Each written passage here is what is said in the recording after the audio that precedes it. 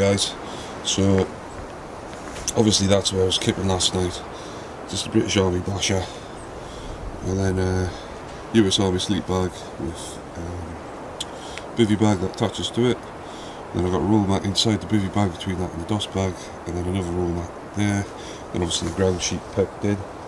So that's my new sleep system without inflatable roll mats. And to be fair, it is quite comfy.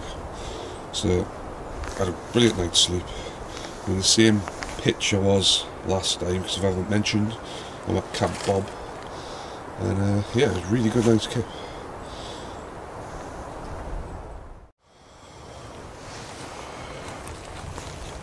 Right, so other than the stuff in the Basha, this is what I brought down. I did have a bag for the food for my stew and obviously my beers, you know, the essentials, but everything else is in here.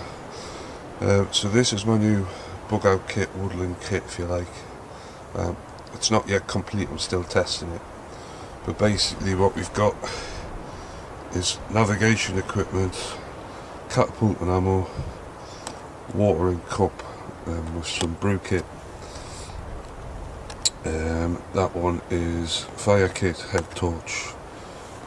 That one is water purification, and sorry, I've got a saw in there as well.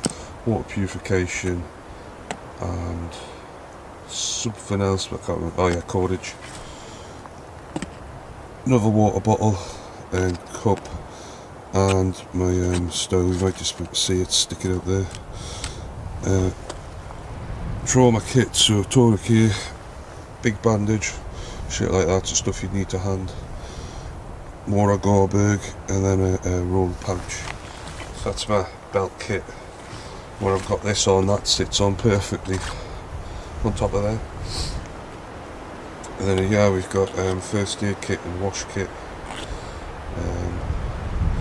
some trapping kit, fishing kit, and same on that one. Warm kit and wet kit, cooking kit, ground sheet, waterproof bag cover, and my gloves for handling hot stuff. Underneath the lid is all my literature, like books, trapping books, survival books, stuff like that.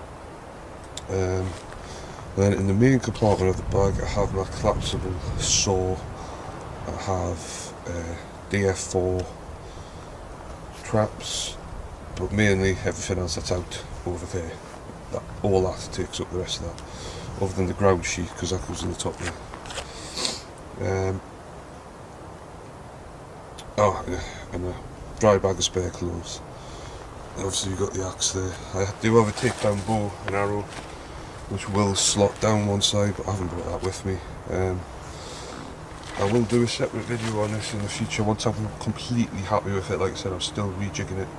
Obviously this stuff, yeah, that's just my camera bag and a new lantern, but that's not part of the kit, but I brought it yesterday. Anyone knows, obviously I've cleaned it now. I don't know if it's the fuel I'm using or what, but I've got lantern oil for it, but it keeps blacking up within about 20 minutes, and then it's pointless because you can't see the flame. I did get that for like €4 in Cyprus a few years ago, so it might just be like that shit. Or it might be I'm doing something wrong, so if anybody knows, answers on a postcard please.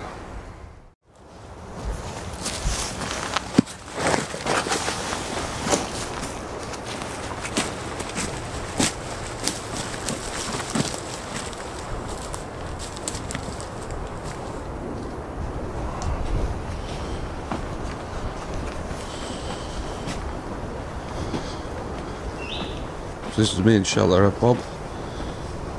Obviously coming at the end of my overnighter. Got my stuff there. See my bag of crap which I'll take out with me. I said I brought in. Alright, so there was about 6 of us last night. Sat round the fire, had a good few bevies, good chat. Yeah, it was good.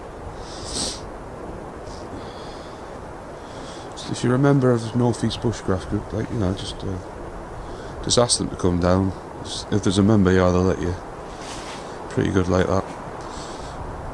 Really good setup here. Fortunately for me, it's really close to my house as well, so that helps.